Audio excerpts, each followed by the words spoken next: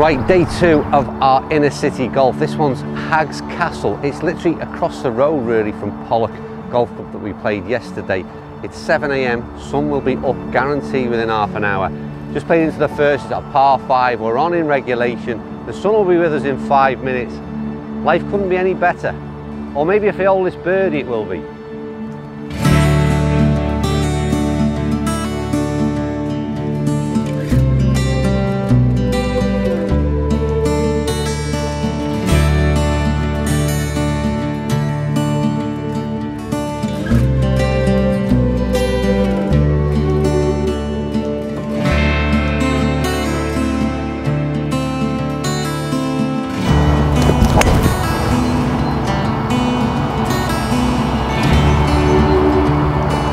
Stay out of the bunkers. Let's go in. We're away on 3. Finding fairways, you know.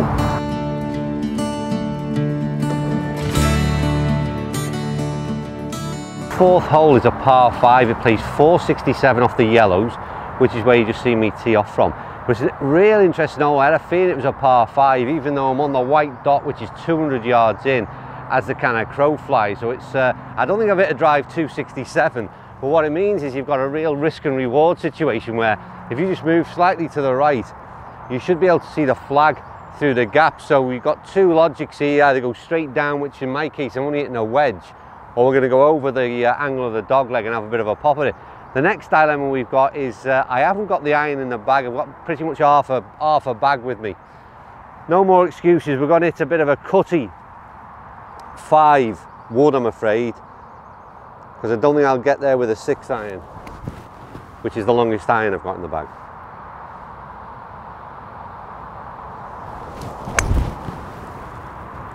I've pulled it left, not cut it at all.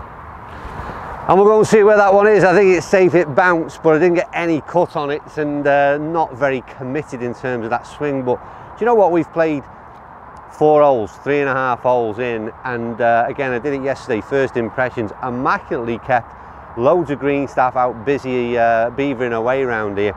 Greens have been really, really rich in colour. They look superb, first of all, loads of patterns on them. Again, first cut, second cut on the rough. It really is a tidy looking parkland course, and again, a bit similar to, again, I'm going to refer to yesterday, strategy required to sort of weave your way around this place. So yeah, impressed again. Well, we might have seen it bounce, but bounced and finished into a bunker, and in terms of yardage, it wasn't too bad. Not the best to lie in the bunker.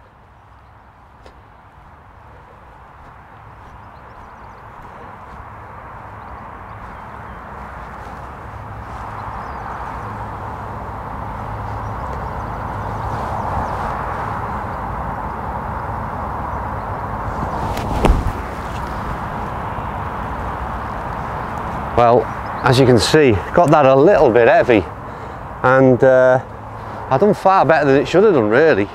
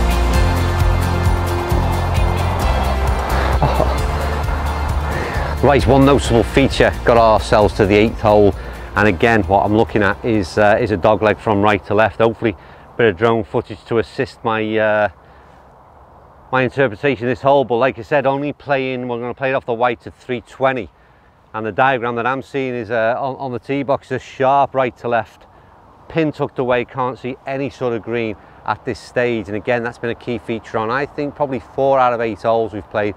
par fours with movement from right to left. And really all about positioning. As I say, 320, not overly long. I haven't lasered those bunkers, but I'm going to try and hit something around 180. It's very tight off the tee.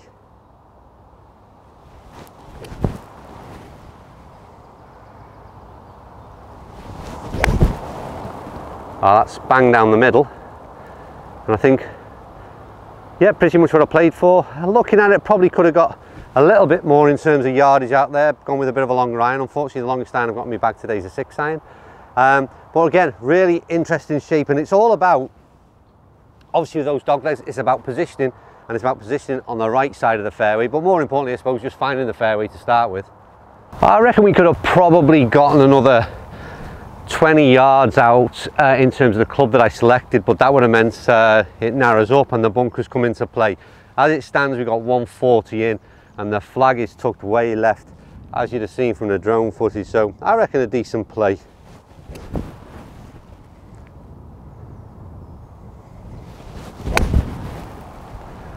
A little bit right at target. That's quite a bit right at target actually, and I'm not sure there's quite enough club there. We're in and around the fringe anyway. Yeah, I came up short, as ever, lazy golfer that I am, didn't get the rangefinder out, and that pin is tucked way back, probably another, I don't know, 10-15 yards back from centre. We've got a long chip and run, but a lovely little golf hole in there. I've just said sort of off camera that, you know, it's a 320 yard par 4, really well shaped in terms of, like I said, strategically where you need to be and asking questions of the club selection off the tee.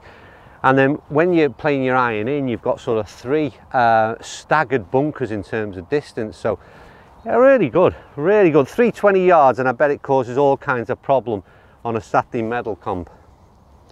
Anyway, shut up, Andon. Chase out, chase out. Go on, ball. Go on, ball. Ah, that's quite decent, you know. It's got to go. Well, we got there in the end. Wasn't perfectly played, but what a great little golf hole that is. Again, I don't think you can pick up on the camera now, a bit more light coming in, but the greens are so lush in their colour, and I mentioned earlier, nicely cut. We've seen them being hand mowed throughout this early morning start, and they look and play really well. Well done, Haggs. Well, we just finished playing on 8, a real short par 4 dog leg, and I've put the camera back on because 9 is another dog leg, and you can see from the drone footage going over for you now, quite severe. We've got a tree right in the middle of the fairway. That's our first thing we've got to overcome in terms of finding some short stuff and making sure we're not blocked out. And you can see the movement in the, again, left to right in terms of where that's where we're trying to get to, our end goal. I have measured the tree out at 213. I'm going to go for the tree with driver and pray. I think I've got that bang on. Just about kept me balanced. That is absolutely... Oh, and that's pretty much position A, I reckon.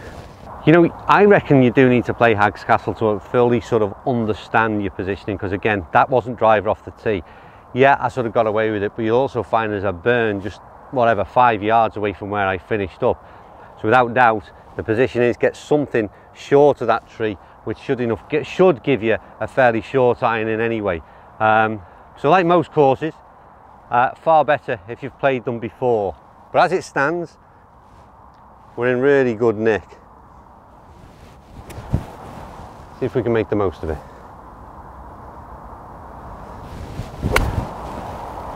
That's right on it, you know. This could be good. Oh, no, underclubbed. I say underclubbed, it's short, I'd take it all day long, but I thought that was literally going to drop down it. I took a pretty much easy half swing, and clearly I could have hit that thing.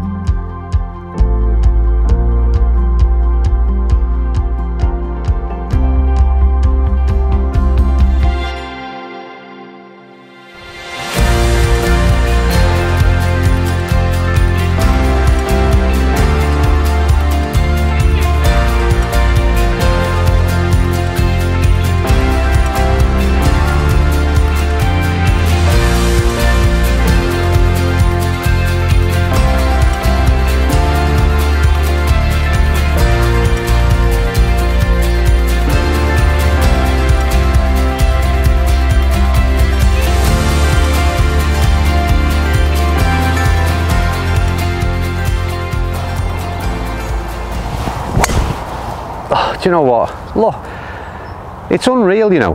I have hit pretty much centre stripe of the fairway all day long with my driver. And yet when I got an iron in my hand, I'm absolutely garbage. This game just cracks me up. I seriously, I don't think it's been a long time since I've actually drove the ball this good. I don't think I've hardly missed a fairway, and I mean in the middle of it, and long, everything's been working. And then you get there and the irons just ain't working today. This game's crazy.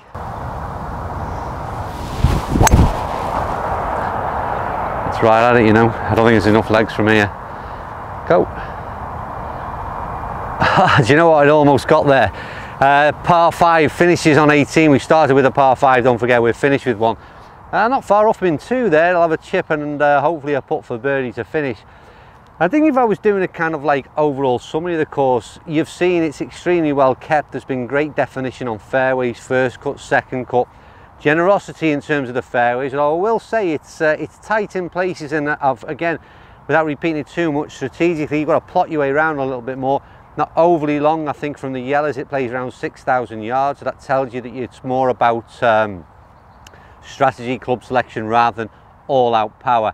But really, really well kept. What you can hear just over in the distance is when you come back to the clubhouse, you hear a little bit of that traffic noise, which tells you just how close you are to the motorway, and as I say, just a couple of miles away from the city centre. So for Inner City Golf episode 2, I think both here and Pollock really ideal if you want to mix it up in terms of spending a bit of time in the town centres, few nights out, and then some golf very nearby the following day. These two places are pretty much ideal for it. They really are. So we're going to see if I can chip and make a birdie to finish, I think.